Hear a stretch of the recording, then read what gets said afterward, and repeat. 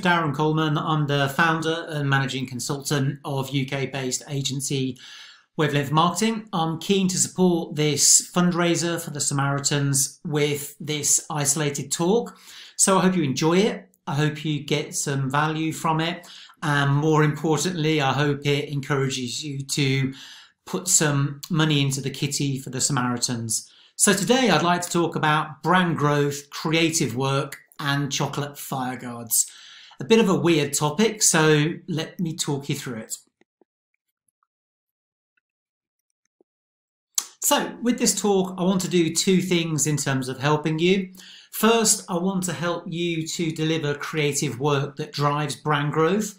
A regrettable amount of creative work actually isn't on brand, and so it doesn't drive brand growth. And the reason for that isn't down to the abilities of the creative that's translating the brand. It's actually down to the way that the brand has been defined. And more times than not, that relates to poorly articulated brand values. Which leads me to the second point.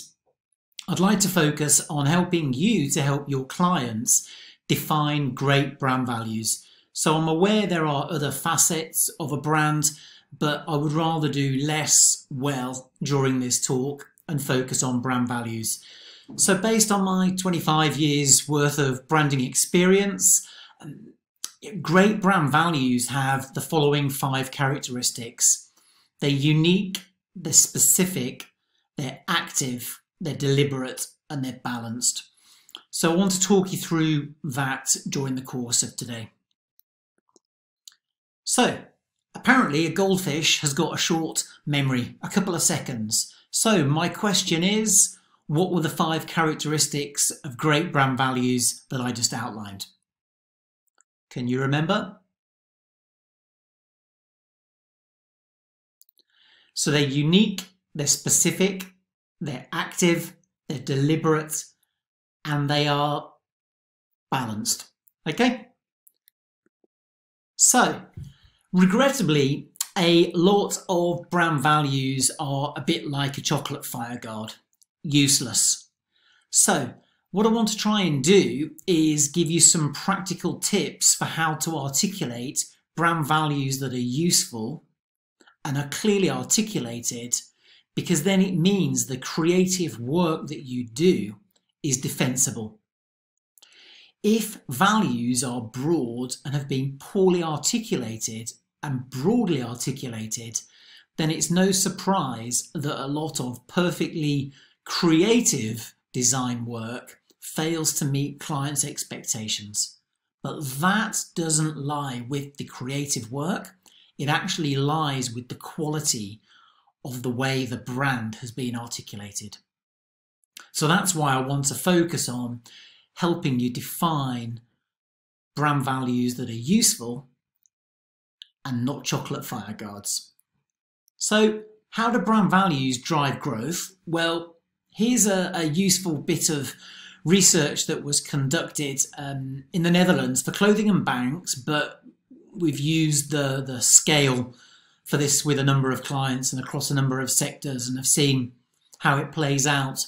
So what this shows is that when values are congruent, when they're aligned, so when your values synchronize with customers, it drives satisfaction, it drives trust, it drives effective commitment, in other words, the emotional connection, but also value congruence drives loyalty in terms of word of mouth, willingness to pay more, and repeat purchase intention. So that's the first point. But there's also a domino effect that satisfaction drives trust, trust drives emotional commitment, and commitment drives these facets of loyalty. So we've used this scale that underpins this framework a number of times with clients, and it plays out well. And we've seen this have an effect. But if you want to use values to drive these performance metrics, the values need to be clearly articulated and well understood in the first place, or else you're going to have chocolate fireguard brand values. So here's some help for how to get going. So brand values, firstly, you need to think about them being unique, specific, active and deliberate. And then once you're happy that you've got values that meet those 4 criteria, the next stage is to come up for air and see whether they're balanced. Balanced in terms of having functional and emotional appeal, but also balanced in terms of being core and peripheral. So let's look at those in a bit more detail. So, in no specific order, great brand values should be unique, specific, active and deliberate. So by unique, I mean they need to be distinctive. Because if you have distinctive values, it plays out in terms of a distinctive brand. But a regrettable number of brand values are generic, and then that leaves scope for misinterpretation, but also results in generic brands. So some time ago, we were fortunate enough to work with a financial institution in Southeast Asia. And one of their values that came out through the ideation sessions was to be humble. This immediately struck a chord internally, excuse me, which was important because it was a services brand. But then when that value was validated externally, it really chimed with local cultural sensitivities in the communities they served. Another one was a healthcare brand that wanted to be attentive. It really struck a chord in terms of a healthcare brand that's attentive really is everything that you would ever want from a healthcare brand. So firstly, you want values that are unique. Secondly, the values need to be specific because that reduces the ambiguity and misunderstanding. So I really feel for creatives when they're given a brief and the values tend to include words such as quality and professionalism. Quality to me and quality to you could be 2 very different things. The same with professionalism. So it's always a good idea to try and drill down for a bit more detail. So maybe consider reframing professionalism as being dedicated or diligent. Far more specific, and it also means that you have a defensible position when it comes to sharing your creative work. That brings me to the next point, that values, whether you like it or not, influence behavior, because values influence beliefs and beliefs influence behavior. But if you want to compel behavioral change, whether you like it or not, values look to compel behavioral change. Buy more, eat more, drink less, go here, don't go here. You need to get in at the values level. So if you want to compel behavioral change through values, you need to focus on cause, not effect. So for example, a lot of brands have a value of teamwork. It's debatable whether teamwork is a value or whether teamwork is a behaviour. If you want to compel teamwork behaviour, then you need to think about values that trigger that behaviour.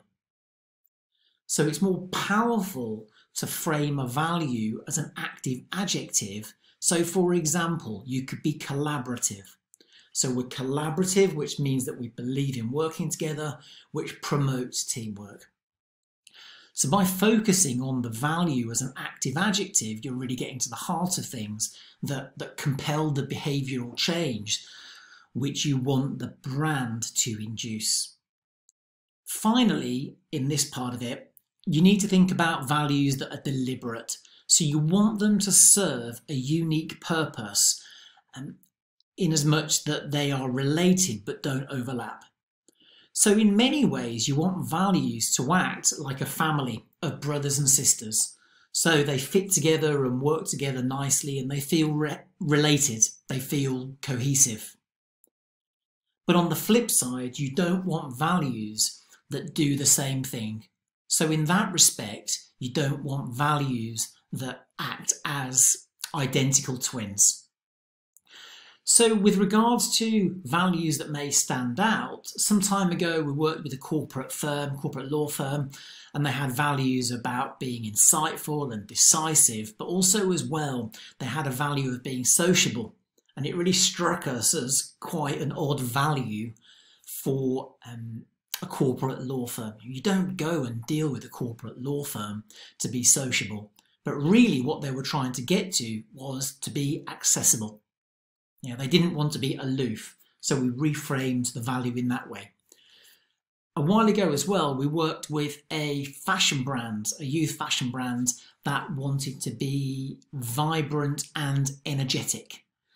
And we had the discussion around, well, if you're vibrant, you're energetic, and if you're energetic, you're vibrant. So you're almost using some credits at the bank with regards to, excuse me, the values that you've got. So what we did is we thought about some of the values that would be relevant, and then we tested them with the target market, and actually being emotionally intelligent, that was the one, emotionally intelligent chimed with the target market.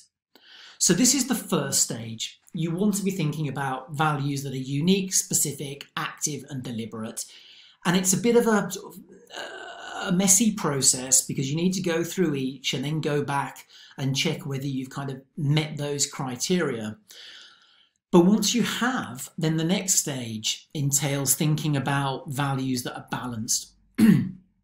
So what you need to do is come up for air once you've got the active, unique, specific and deliberate values, or they meet those criteria, and then think, well, are the values going to meet core, peripheral, functional and emotional criteria? So what I mean by that is the functional and the emotional are fairly self-explanatory, but what you want is you want some core values that won't change. Yeah, today, tomorrow, for example, the Body Shop will have had a value of being socially responsible, and it's in theory core to the brand to this day. But then when you think about a peripheral value, put my teeth in, a peripheral brand value, this is one that you can fine tune with time. So if you think of brands like Bentley, maybe 10, 15 years ago, they were quite conservative, quite refined. Now, if you think about the products that express the brand, they're bold, confident. So the Bentley GT, etc. So I suspect what Bentley have done is they've refined some of the peripheral values that they have. So what you want to do is think about values and have some balance in terms of core values that are functional and emotional, and then peripheral values that are functional and emotional. You don't want purely emotional brands, because if you don't deliver on the function, you'll never ladder up to the emotional stage. So brands are primarily emotional, but don't overlook the importance of function. So a brand that I really admire for doing this is Hyundai. So when Hyundai started out, it had Hyundai Drive Your Way. Sorry, when it started out, it had Hyundai with the 80,000 mile guarantee, unlimited warranties, etc. And that instilled confidence in the functional credentials of the brand. But now that they've established the functional credentials of the brand in the category, they've laddered up more to this emotional Hyundai Drive Your Way. So you need to cover the two.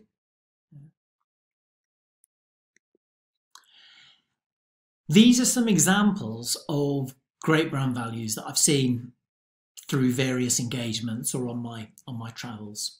So they tend to meet those criteria of being unique, specific, active, deliberate.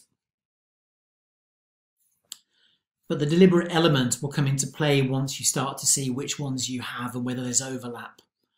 But you can see that they're quite well defined, and you could cherry pick some of these to create quite a holistic brand, and then come up for air and then think about whether they're core, peripheral, functional or emotional. So if I can give you an example and ask you a question here, this is Bank of Singapore, And I'd just like you to think, whilst I'm talking through this, how would you describe Bank of Singapore in 4 or 5 words? In other words, what do you think their values are?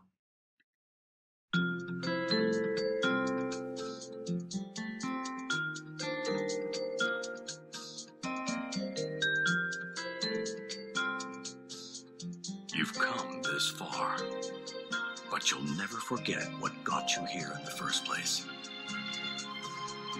Like you, we believe in the timeless value of hard work. Bank of Singapore, building on your values. So when you're thinking about the values that creative activates, it's probably down to earth, successful, sophisticated, those types of things, because they're using visual cues, the Bentley, etc. But it's also quite a down to earth brand, because the guy's not too high in the head to get out of his car and help the guy, his driver, roll up his sleeves and give him a hand. So that's an example of how a financial services brand has articulated some quite clear values and brought them to life, and they've played out this campaign for years across Asia Pac.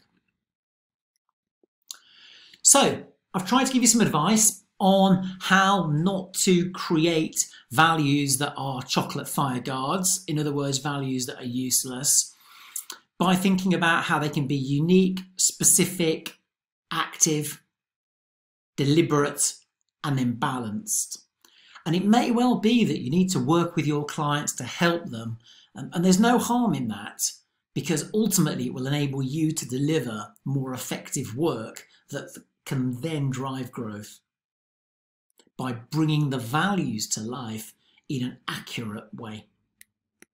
So what I've tried to do today is help you deliver creative work that drives brand growth. So there's a study there that we looked at about the alignment of values and how that plays out through various performance metrics, specifically brand equity metrics, but also to help your clients define great brand values, because a lot of the time creative work doesn't deliver, not because of the quality of the creative person doing the work or the creative delivered, but because of what they're given to work with. So my advice would be to work closely with your clients and think about how they can deliver values that are unique, specific, active, deliberate, and balanced. So that's it. Thank you. Keep safe. Keep going. It's the only option at the moment, and keep in touch. My mail is below. I'll be very happy to hear from you. But finally, I'd just like to say, if you've got the means to do it, please give generously and support the Samaritans. Okay, take care. Bye now.